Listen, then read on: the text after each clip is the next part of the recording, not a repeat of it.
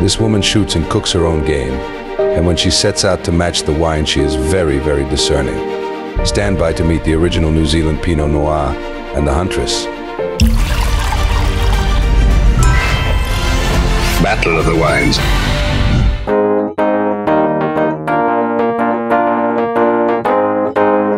Janine Brickards from Huntress Wines, Ula Estate in the South Wairarapa.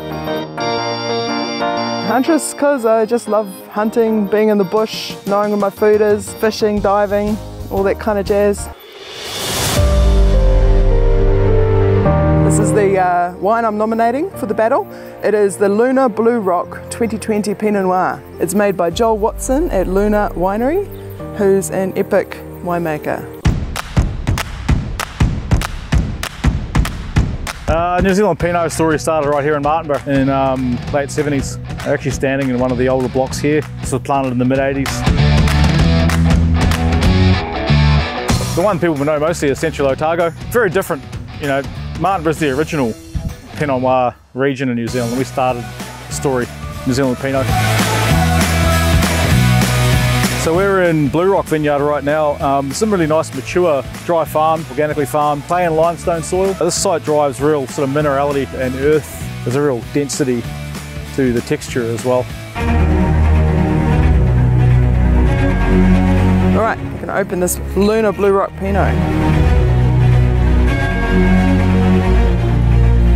Gorgeous colour, dark, bright, smells of dark black fruits, blackberry, blueberry, kind of got concentrated fruit which you can smell in the glass, and that savoury element comes through.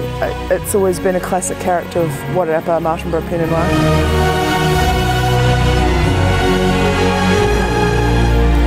Crunchy fruit, dark, beautiful spice coming through the palate, really fine integrated tannins. It's got a salivating juiciness. Yeah, this is a really fine example of Martinborough Pinot Noir. Just want to say well done Joel Watson from Luna and the team at Luna. This is an incredible wine. It's beautiful, power and purity. Joel and Janine, thanks for the intriguing insight into Martinborough region on the North Island of New Zealand.